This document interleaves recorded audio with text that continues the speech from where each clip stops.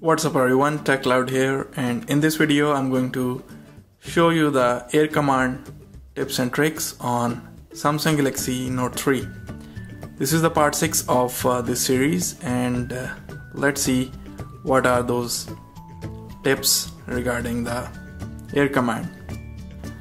As you guys already know that there are actually settings for S Pen that if you take out your S Pen, it will automatically launch the Air Command, and Air Command is actually the most advertised feature on Note 3. So what it will do is actually it gives you 5 shortcuts for different tasks. The first one is the Action Memo. You can launch Action Memo using that, but you might not be aware that you can launch Action Memo and all other things without going to the Air Command.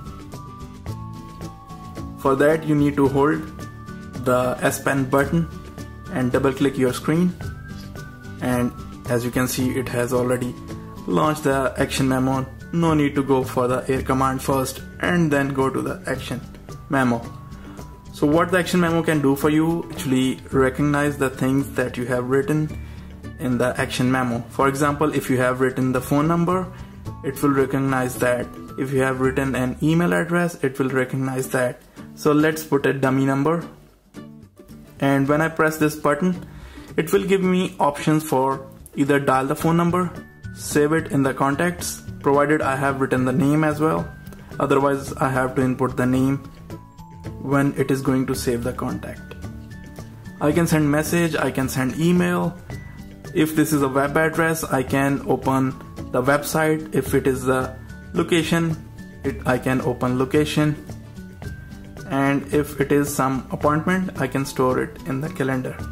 So let's write down an address so that you can find that address on the Google Map.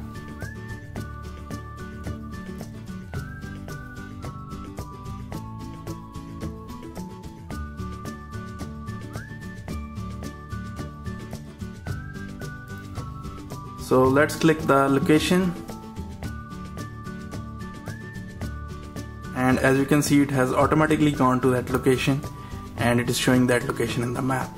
So it's very handy, and when you go out of the maps, it's still there and you can maximize it. This is just an example of location. You can use it for all the things that I've already mentioned here. The next one in the Air Command is the Scrapbook.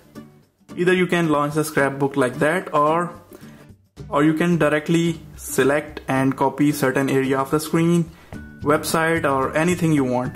For example, if I want to capture this part of the screen, all I have to do is hold the button and use the S Pen like that.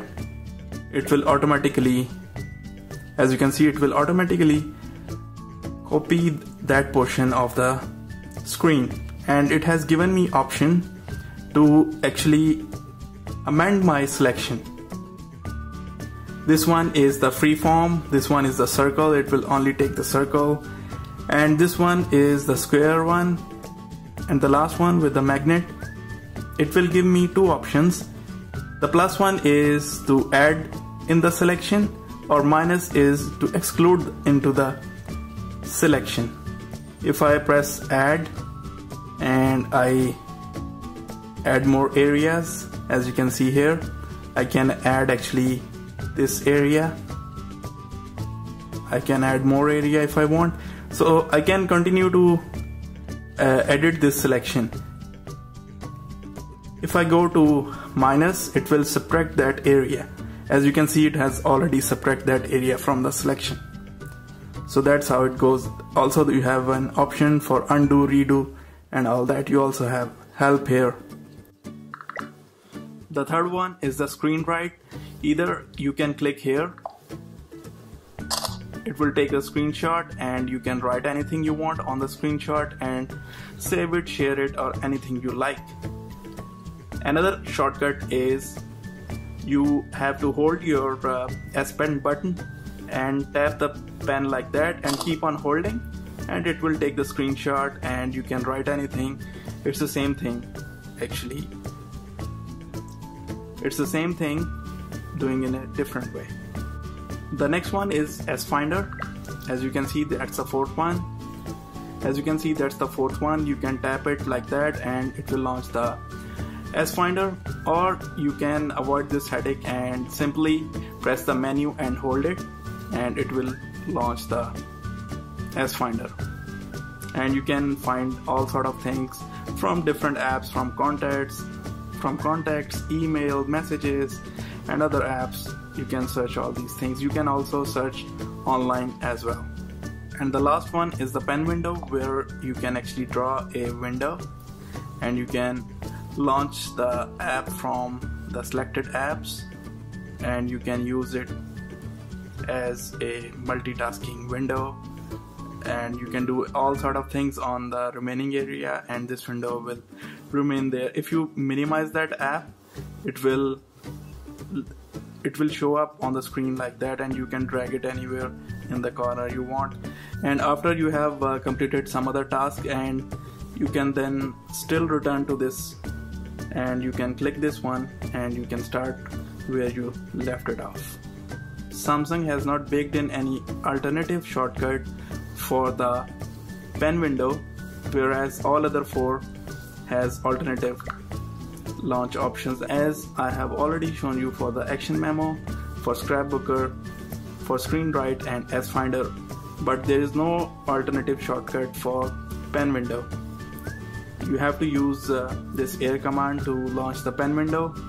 And if you want an alternative way to launch the pen window, the only option you have is go to the Play Store and search for pen window launcher, and this actually will enable you to launch the pen window without your S Pen, and you can use your finger to draw that box and launch the application within that box.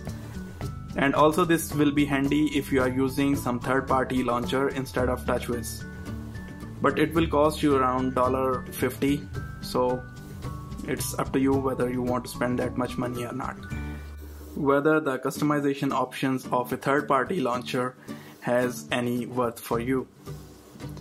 So guys, this was the air command, the comprehensive walkthrough using the S Pen and also the other alternative shortcuts as well. I hope that you have liked the video, and subscribe for more tips and tricks for different devices. I'll see you later. Bye.